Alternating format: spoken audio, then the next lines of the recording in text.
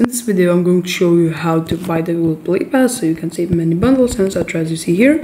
So first open up the Google Play Store, and then what you do it should look something like this for you.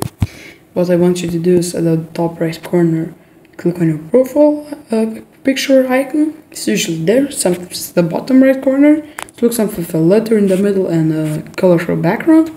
We meet an R and aqua/blue background, so I'm just going to click on it here.